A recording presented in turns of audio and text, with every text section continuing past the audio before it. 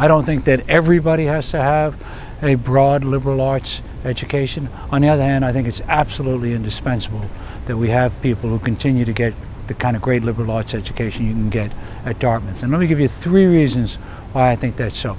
First of all, knowledge matters. If you don't understand history, you don't know the arts, culture, those things are indispensable to future leadership, and a great liberal arts education provides those. Second of all, critical thinking matters more and more in the world today. The ability to analyze complex problems and to act upon those things really is essential to the future, not just of the nation, but of the world. That's the kind of thing that a great liberal arts college like Dartmouth provides. And third of all, you surround yourself at a college like this with the kind of network that will help you as you move forward into leadership, that will challenge you, support you, be involved with what you're trying to do. So it's a question of knowledge, a question of critical thinking, and a question of fellowship all come together, and that you can't get in a technical learning environment.